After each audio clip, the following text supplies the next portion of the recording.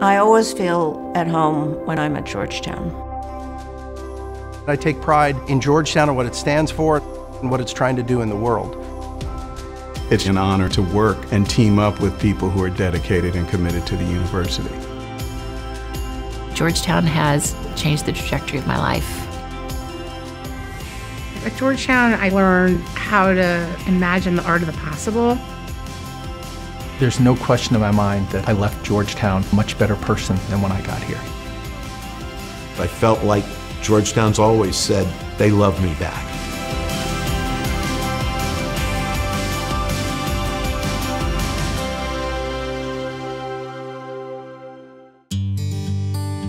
When I walked through the gates at Georgetown for the first time, I knew this is where I wanted to be. And now I couldn't possibly imagine having gone anywhere else. The things I learned without question made me a better person. I remember move-in day like it was yesterday. I joined the Chimes about a month in. By October of my freshman year, I was standing around a keg at Yates singing with alumni. So I got a glimpse of why people would remain involved. I remember being in Gaston Hall and being introduced to all of the new student orientation staff members. They spent the summer planning for us all to arrive, and that made a huge impression on me. I wanted to be a leader in a way that I hadn't been inspired to be before. The entire impact of the Jesuit education, I was able to apply those things to my professional career. It wasn't just going and doing debits and credits. It was about leading a good life, treating people fairly. At Georgetown, I met my husband. I met an incredible group of friends, but most importantly, I think I gained a set of legal skills that has facilitated an incredible career. That is really a gift that I would not have been able to have had I not had this incredible network of people here. We had a substantial number of African American law students, and we had African American mentors here in the form of then Dean of Admissions Dave Wilmot, who was largely responsible for us being at Georgetown and us now being the successful lawyers today that we are. My daughter's a student here now. It is a place where I think you can really grow into your authentic self, and I see that happening with her. I felt honored that as a non-alum, I was embraced by such a great university.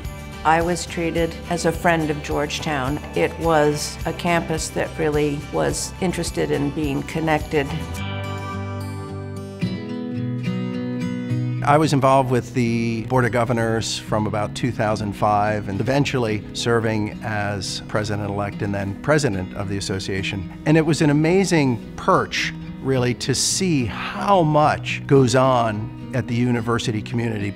I'm certain I've made as many or more friends in the last 35 years as an alumnus than I did as a student.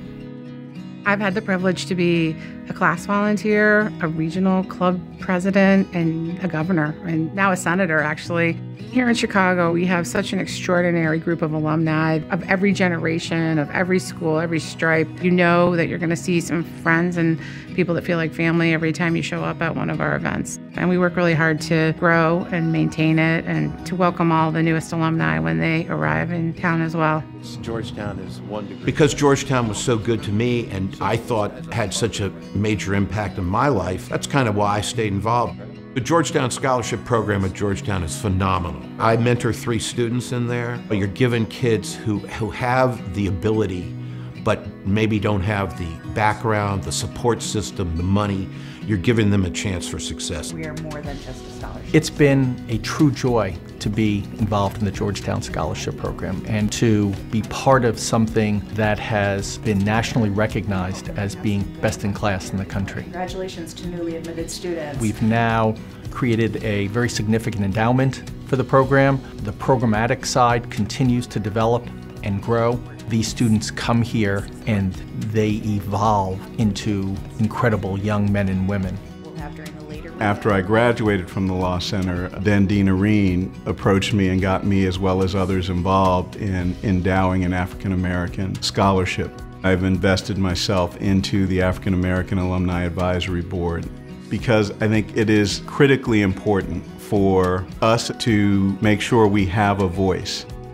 The GU 272 Reconciliation Remembrance Project is another just emboldening process that allows us all to have a vehicle to be involved.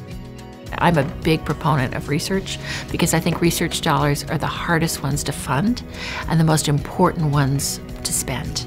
John and I have funded a chair for Phil Schrag, who was actually a professor of mine while I was at Georgetown Law. But we've also invested in the Institute for Women, Peace and Security through Milan Vivir. I believe in empowering women and girls around the world. I wanted to make a difference in the lives of students. In 2005, the Engelhard classes began here at Georgetown. The subject was really engaging the whole person. It was so perfect here at Georgetown because it's the idea of cura personalis, and that they're being seen as individuals and not just academic performers. I've heard it described as the heartbeat of Georgetown, and that's a beautiful thing. We're very excited to have John Carroll Weekend come back to Boston. I was thrilled when I heard that I was going to win the John Carroll Award. When I was a student, we went up in 1983 to Boston to sing at the John Carroll Awards. So many people who I've really admired have been awarded the John Carroll Award. To be in their company is wonderful. And I'm so honored that the university has recognized me. But I feel like the real reward is my connection to Georgetown. It's really a lifetime achievement that I did not think I would be receiving. I am at a loss of words and just proud that the university felt that I was worthy. Having a distinct honor of being recognized as a John Carroll Award winner, it signs you up for a lifetime of service to Georgetown, and I'm glad to do it. Winning the Patrick Healy Award is one of the greatest moments of my life. I am so very grateful and honored.